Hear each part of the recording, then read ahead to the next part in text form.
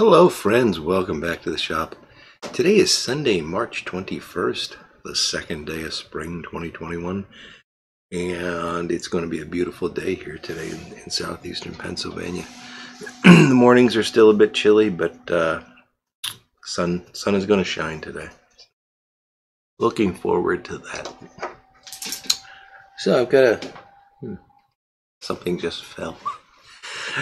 Got a couple of things I wanted to talk about today, and the first one is I want to do a VR to our buddy Armchair Piper Ed.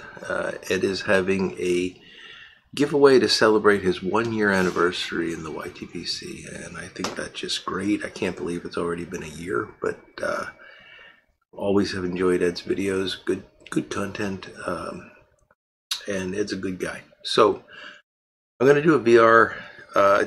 He's got a great contest going on, 3 different prize levels and all that.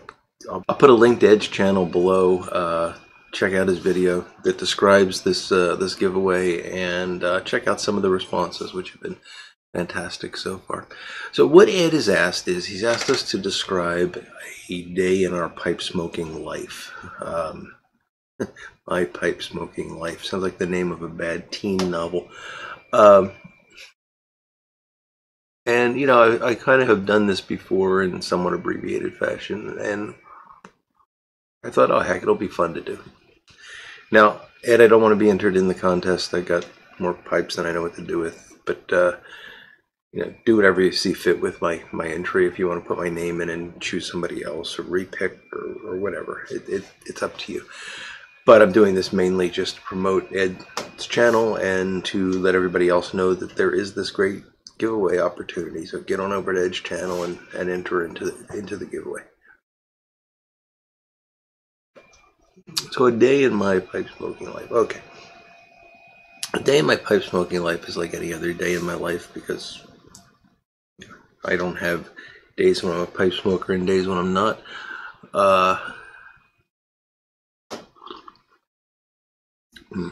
8 o'clock coffee. So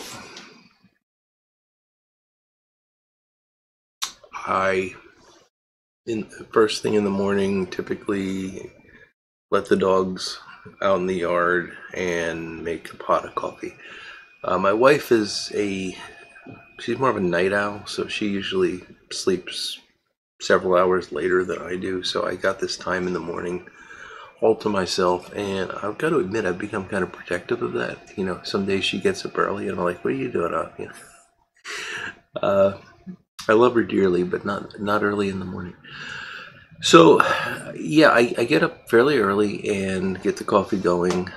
Dogs go out in the yard, you know, get things kind of settled in, and then I'll usually sit down and I have a bowl of Carter Hall. Typically, lately, I've been smoking Pegasus. Sir Walter Raleigh fits the bill there, and sometimes it's just straight Haunted Bookshop. I just go straight into Haunted Bookshop some days, depending on how I'm feeling. I don't know what that means. I can't tell you why I choose one over the other. Those are all blends that I think go very well with coffee. Why the Carter Hall? Well, for a long time, that's just what I did. I don't know why. I liked Carter Hall, and it would just be the first thing that I'd reach for.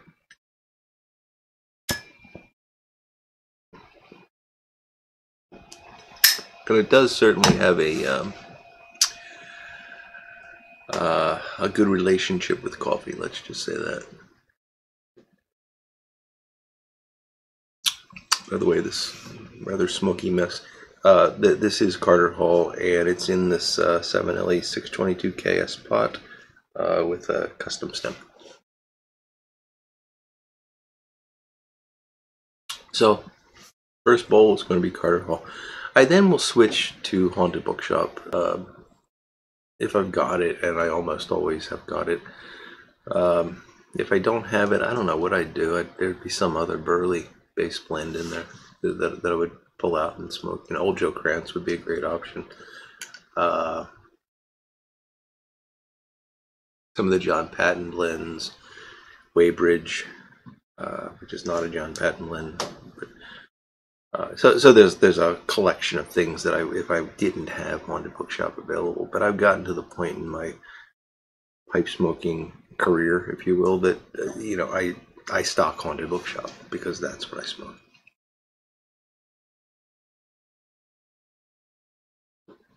And that's pretty much what I'll do. I'll continue that in the same pipe. I usually only smoke one pipe during the day. Usually. I'll give you two exceptions to that in a moment. So I will smoke on a bookshop for the rest of the day. Now, if I'm working down here, that could be anywhere from an additional 5 to 8 bowls, just depending on what I'm doing and how I'm feeling. So, by the time all is said and done, I could be up to 9 bowls of tobacco by the end of the day. Now, what I usually, and the end of the day being 5 p.m. What I will usually do is around 3, 4 o'clock these days. Now, keep in mind, this is unique this past year because I don't go physically to work. I sit here in my basement. If I was going physically to work, it would be a completely different schedule. But around 3, 4 p.m., I get this sort of, I don't want to say craving, but just a desire for something a little different. And so I have something a little different. And that could be anything. Could be, like right now, Windjammer is one of the things that I'm enjoying in that time slot. Grey Ghost definitely was something I liked having then. Even some of the Latakia blends I was smoking last month, they would fit well into that time. And then it's usually dinner, and after dinner I'll usually have a couple more bowls before I go to bed, so maybe another 2, possibly 3 if I stay up late. Or if I come down here after dinner, I might have 3 before I go to bed. And that would be usually Haunted Bookshop. And sometimes at the end of the day, and I have no rhyme or reason behind this, sometimes at the end of the day, I'll swap in something else. So when I was smoking Grey Ghost, and unfortunately I'm pretty much out of it. I think I got 1 bowl left. That was something I liked to smoke right before going to bed. No reason for it, just something different, And that's pretty much it. Now, I said 1 pipe, and that's largely true, except if I'm down here working, like working on the lathe and stuff, and I know that my hands are going to be dirty, I typically wouldn't smoke a pipe like this. Now, I'll bring this pipe down here in the morning, and I'll smoke it while I'm getting things organized and all that. But then I've got a set of shop pipes that I'll switch to. And those I might keep out for 3 or 4 days straight before I clean them and put them back. They're shop pipes, and I don't smoke them continually during the day. Just a bowl here, a bowl there. So that's one time when I don't have just the 1 pipe all day. The other time is Fridays, because on Fridays I smoke my Matches Tribute pipe, and I don't smoke anything in that pipe but Haunted Bookshop. So if I'm going to switch to something different, I always have a second pipe available. And if you watch my Friday live stream, you see me switch those pipes back and forth. Yeah, that's it. Nothing really exciting. I'm pretty much a set in his ways routine pipe smoker. So that's my set in my ways routine for you. And I hope that was, I don't know, entertaining. And I'm going to once again encourage everyone to go check out Ed's channel. The link will be below to his giveaway video. Ed, congratulations on a year in the YTPC. It's hard to believe it's been a year, but only because it's been so much fun having you with us. I'm looking forward to many more, my friend. So good luck with the giveaway, and good luck with your channel. So, spring Spring started yesterday, and I'm happy about that.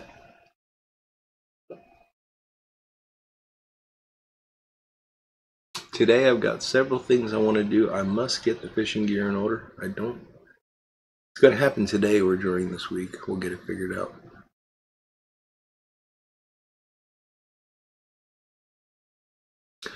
I want to remind everyone, you've almost certainly seen the news by now, our good friend Chad Yardisim is fighting COVID, and it's a pretty serious case. He was admitted to the ICU yesterday, according to our friend Cliff Higgins. Cliff is staying in close touch with Chad, and he's given me the occasional update, which I'm passing along as I can. Keep Chad in your prayers, and he's fighting a tough battle. His family and his friends are all fighting a tough battle right now. So let's just keep them all in prayer, in positive thoughts, whatever you guys want to do. But he's such a great, he's one of these people that you just think, when you think of the YTPC, you think of Chad. At least I do. And get well, because it's not the same without you, buddy. It's just not the same without you. So pray for Chad. Pray for Chad's family. If you are interested, Curmudgeon Piper has set up a GoFundMe for Chad and his family to help him through this time. I don't have much more detail than that, but Curmudgeon did a video yesterday, and I'll put a link below to that video as well, if you're interested in helping out Chad in that way.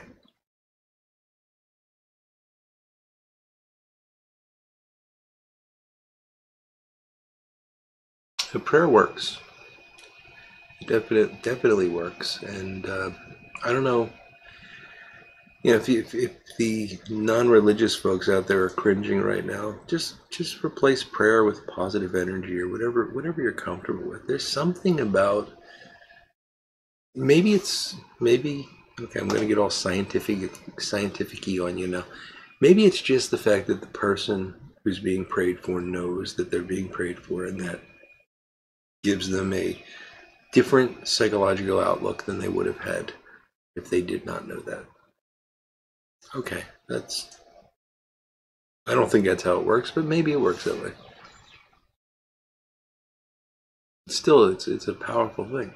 Even if that's the only effect, it's a powerful effect. So don't ever underestimate the power of prayer.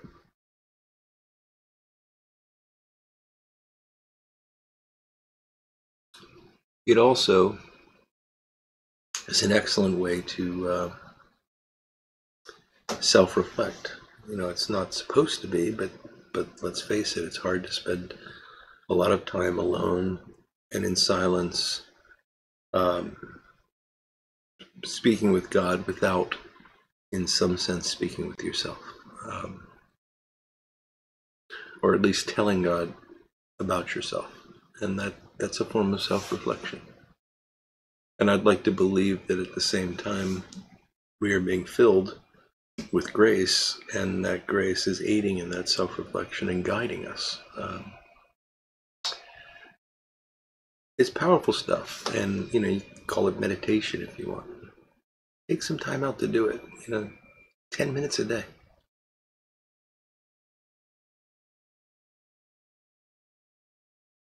$10 a day. Even we were taught when I was in school to do an examination of conscience every morning. And every night before going to bed. Or maybe it was only every night, I don't remember, but we do the examination of conscience. And it's something that I still do. I can't say I do it every night, but I do it frequently. And it's just, how did today go?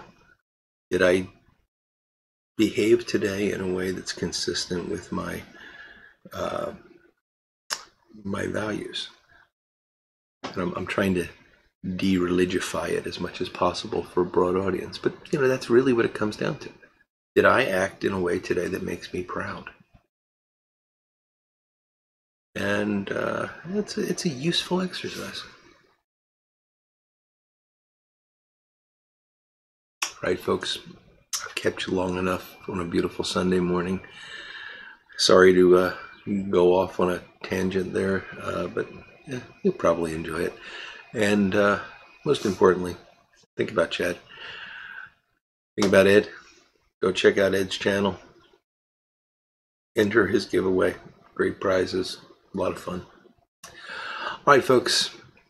I will see you probably on Wednesday with another video. And until we speak again, I will look forward to talking to you all again very soon. Goodbye now.